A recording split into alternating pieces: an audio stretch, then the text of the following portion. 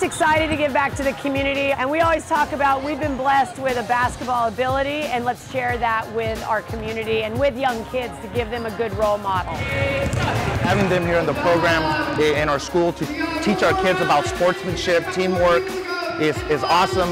You know, we might be able to inspire some of our youth and hopefully then become good basketball players when they grow up. Being a Division I athlete and being in their shoes at one point, it's nice to give back to the community and give back to the kids that dream to be in my position one day. It's hard, especially in women's sports. It's really hard for women to want to keep going because we don't get as much recognition as like men's sports do. So it strives me to be better and strives me to show the like you can do it.